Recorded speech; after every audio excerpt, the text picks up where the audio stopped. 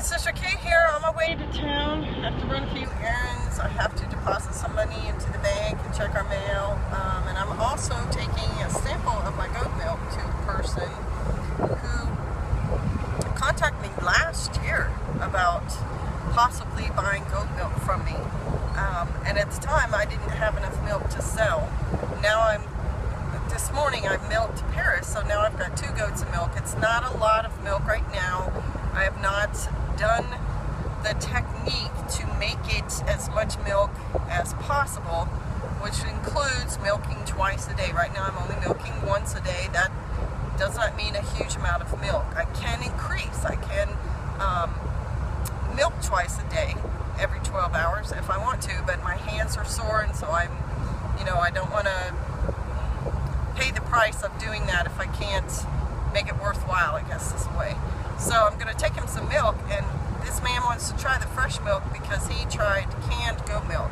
And I am here to tell you, if you plan on putting up canned milk as part of your storage, canned goat milk is awful. It tastes really, really strong, mainly because of how it has to be processed in order to be canned.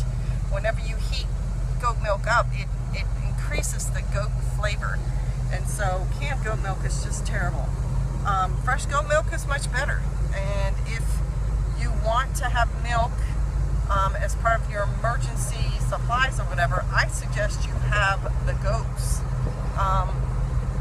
Goats can be a perpetuating livestock and milk supply.